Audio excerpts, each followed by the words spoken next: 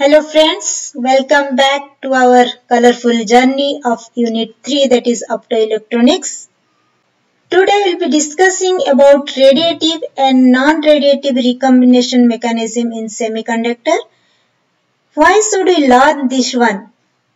In the previous video, that is the introduction about optoelectronics, I have shown you so much applications of optoelectronic devices, and we have seen how our life is becoming so colorful because of these optoelectronic devices, right? So from where this light is coming? What is the mechanism behind the devices from which we are getting the light? That means the electrical energy is being converted into light energy. To understand the concept which I am going to discuss today, it is better that you should go through these two videos. That is the first video which is on Introduction to Semiconductor Physics, and this videos are in the playlist coming under Applied Physics Module 2 Semiconductor Physics, that is designed for Unit 2 of your syllabus. And the fourth video in which I have discussed about the carrier generation and recombination. It will be good if you will go through these two videos before watching this one. If you don't have time, then you can watch it directly, but it is advisable that you should watch these two videos before watching this. First, we will see what is carrier recombination. As I mentioned in the previous video of Unit 2, that is carrier generation and recombination, we have seen that in semiconductors there are two types of mechanisms. One is carrier generation and the second one is carrier recombination. In carrier generation, what happens? A bond breaks, because of which we are getting electron-hole pairs, right? And once that electron-hole pair is being generated, the electron is moving into the conduction band. Here this is the energy band diagram of a semiconductor, and in this we have discussed that there is a small gap between the conduction band and valence band in case of a semiconductor. This is the valence band and this is the conduction band.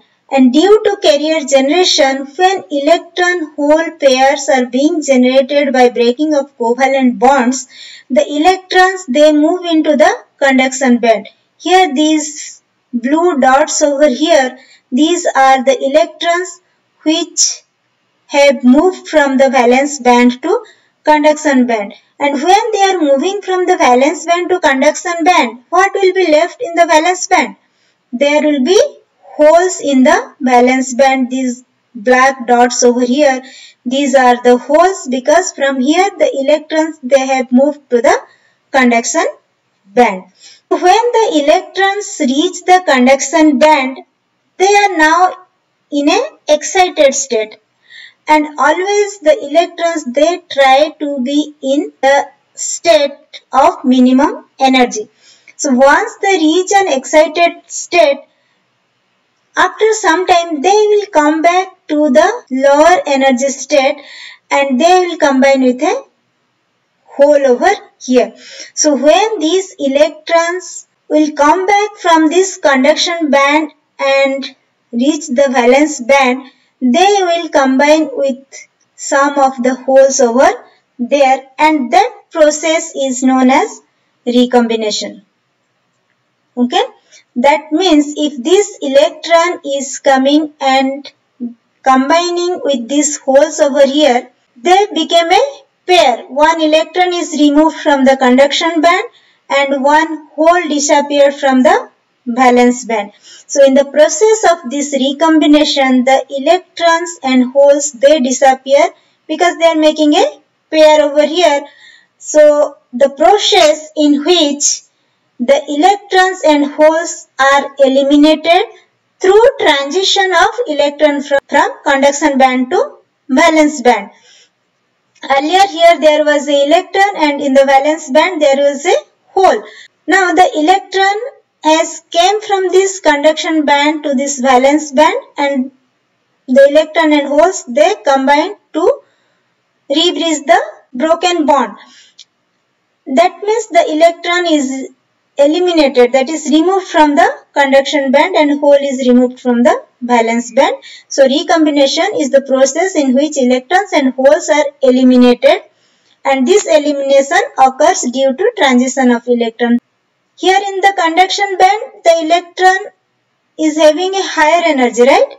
And in the valence band, the electron is having lower energy. If it is the transition is occurring from conduction band to valence band, the electron is coming from a higher energy state to a lower energy state. That means the electron is losing energy, because earlier it was at a higher energy state, now it came to lower energy state. The difference is energy is being lost, that may be in the form of light or heat, that we will look into. So in the process of recombination, the electron is moving from conduction band to valence band. Okay, and because of this recombination, the broken bonds, they got repaired. So the rebridging of ruptured covalent bond takes place. During the generation, the covalent bonds, they breaks. That means they ruptured. Now during this recombination process, the broken bonds, they are rebridged.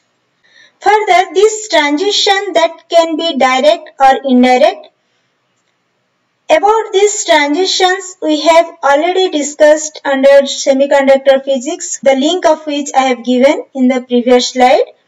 Now in your syllabus, it is mentioned that radiative and non-radiative recombination. What is this radiative and non-radiative recombination, and what is the difference between these two? Let us look into that. So the carrier recombination, it can be either radiative or non-radiative.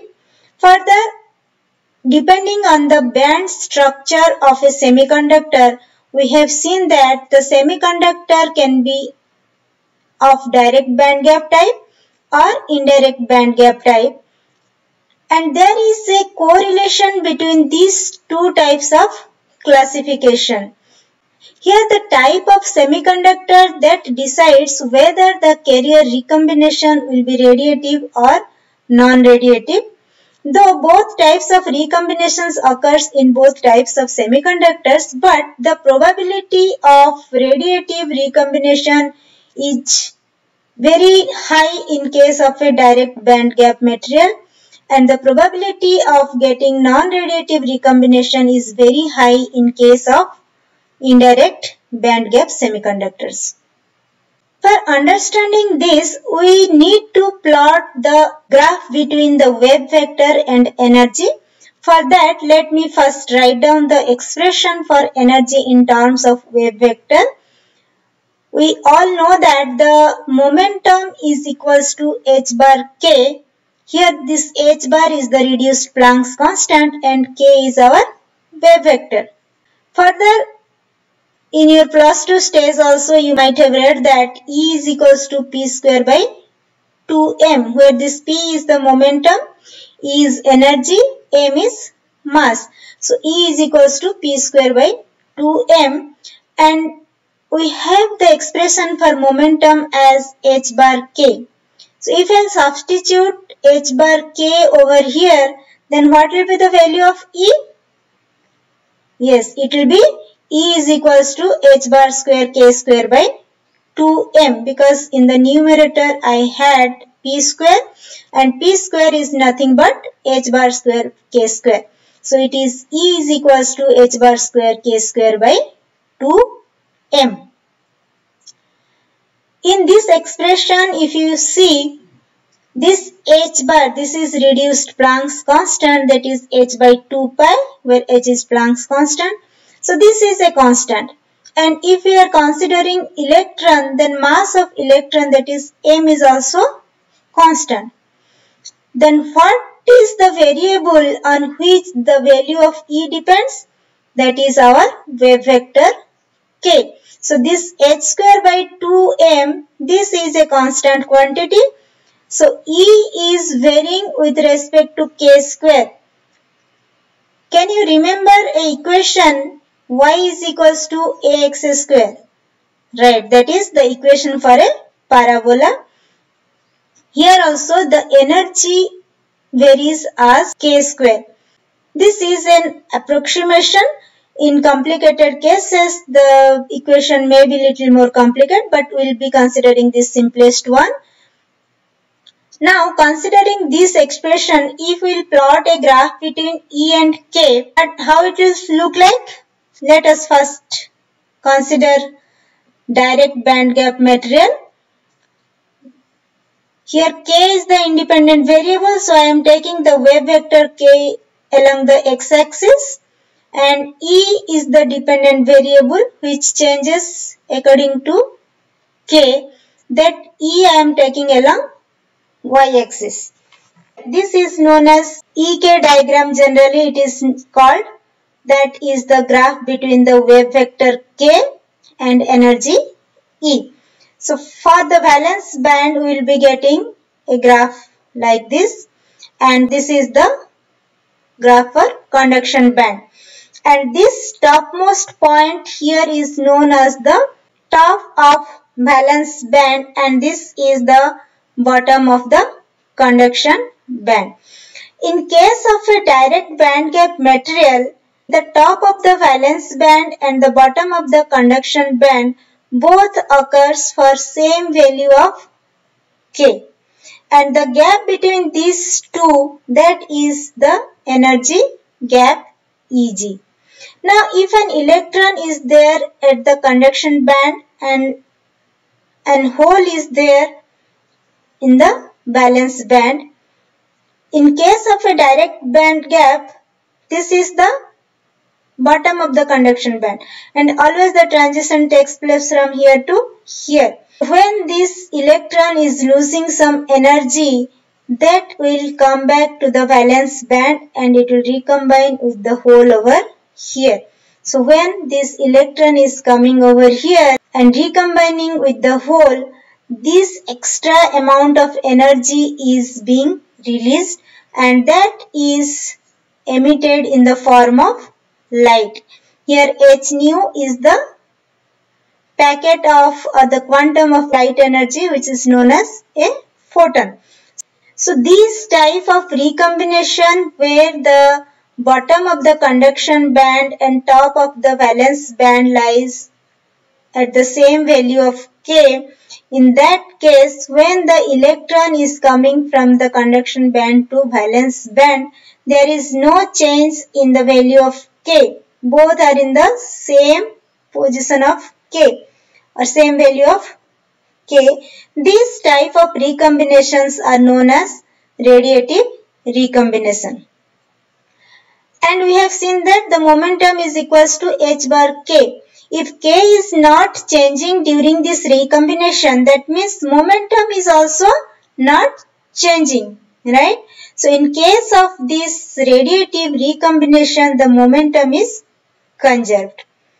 Now coming to the second type, we will be considering an indirect band gap material. Here the wave vector is along x-axis and the corresponding energy is considered along y-axis. Now what is the difference between these two? Here the top of the valence band and bottom of the conduction band both occurs at the same value of K, and the difference lies over here. In case of an indirect band gap, this is the top of the valence band and the value of K is over here. Coming to the conduction band, the bottom of the conduction band, it occurs at some other value of K, because here the value of K is this value, okay? And the top of the valence band, the value of K is here. So these two are not coming at the same value of K, they are occurring at different value of K. In that case, the material is known as indirect band gap semiconductor. Here the energy gap will be considered between the bottom of the conduction band and top of the valence band. This is the energy gap.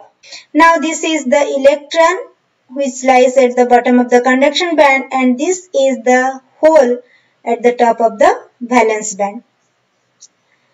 Now this electron cannot travel like this to this position. For this transition, if this electron is coming over here, after the transition, the value of corresponding K will change.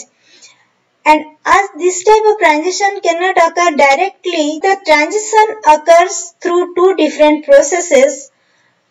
The first one, it will come to some in-between state which is known as a trapping state, and from that state it will come and combine over here, or else it will give its parts of energy to some other electron, then it will come back over here. Here in this case, what happens, whenever this electron is recombining with this hole, the excess energy is emitted in the form of heat. And these type of recombinations are known as non-radiative recombination. Here what we have seen, when this electron finally comes to combine with this hole, there is a change in the value of K. If the value of K is changing, that means P is also changing, because P is equals to H bar K. That means the momentum is not conserved in this case. So in case of non-radiative recombination, momentum is not conserved. Can you tell me which one is of our interest now? Because we are going to deal with optoelectronic devices, that means we need light energy, and here the energy is emitted in the form of light.